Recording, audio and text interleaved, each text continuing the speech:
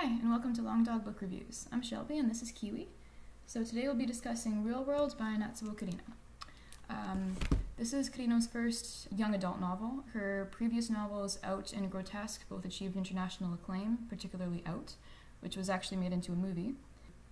So Real World follows the story of a young teenage killer and the four girls who get caught up in the murder. So this boy, who is essentially what we would describe in North America as an incel, kills his mother one day in hot blood and goes on the run. So his neighbor Toshiko hears this happen. She doesn't tell the police. It's not entirely clear why, it's kind of implied that it has to do with her subconscious desire for rebellion. Toshiko and her three friends are attending cram school. It explains at the beginning of the novel that the Japanese school year runs from April to March, and it includes a summer break during which a lot of kids attend cram school in order to get to the best universities, and constantly being accosted by people who want to give her questionnaires or want to sell her something, and she's just feeling fed up with it all. And she talks about how her parents' generation couldn't possibly understand that, and how her parents' generation was a lot more idealistic. So I thought that was an interesting statement. So her one friend Yuzan actively decides to help this boy after he calls her using Toshi's cell phone that he stole, and she decides to give him a bike and give him a cell phone and help him go on the run, because on some level she could identify with him, having lost her own mother and feeling somewhat responsible for her death. Yuzan is also a lesbian, and she thinks that her friends are unaware of her sexuality, but they are. Her other friend, Kararin, bit of a disclaimer, I'm probably going to butcher most of these names, but I'll do my best.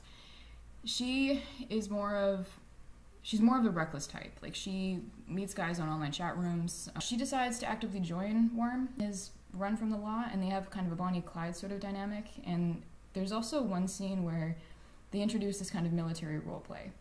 And because Worm is essentially an incel, he really loves power play, and he likes feeling in charge. And it's a very strange dynamic. But the final friend is Terauchi, who is considered the good student, the one who's guaranteed to get into university. And then she's the one who's more hesitant to help him. I'm not going to give anything else away, but it's definitely a page-turner. It's the kind of book that you can't really put down. I wouldn't say it's as good as Out or Grotesque, but it's still worth a read for sure. It also includes a few other interesting features.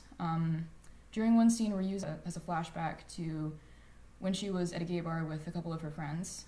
She leaves, and then all of a sudden this man who's a cross-dresser just comes out of nowhere, and that was a big yawn, and then decides to beat her up. And it's not really explained why. It's implied that there's a double standard at play, so he's a cross-dresser and saying, well, you're a woman dressed as a man, you shouldn't be doing that, but it's okay for me to do that. Sexual politics are a pretty big part of Japanese culture, and a big part of Natsuo Kirino's novels, especially in Grotesque. The double standard aspect might have been part of it, but there might have been something else at play. Again, when a novel's been translated, you never really know how much is lost in translation, so there could have been some other element to it. Maybe it was a mistranslation, I'm not sure. But another aspect is Worm's dynamic with his mother and just how sociopaths become sociopaths. He doesn't entirely explain why he wanted to kill his mother, but he said that he uses the word slut a lot. So he uses it to describe his mother, to describe Kararin, and how he wants to rid the world of sluts, and also there's a point where he wants to write a manifesto, so that might seem a little bit too familiar to those of us who have been following the news. So yeah, it's definitely a thriller.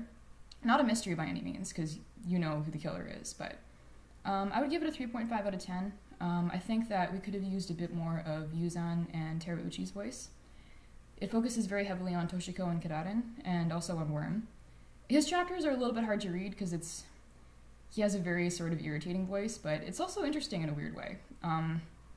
Anyone who studied criminology, or if you're the type like me who likes to listen to podcasts about true crime, then you might appreciate that as well. So yeah, it's definitely worth a read. This copy I got from the library. It's hardcover, it's got some beautiful art on the front. And I think that Kiwi wants to go for a walk, so I think we'll say goodbye. Have a great day.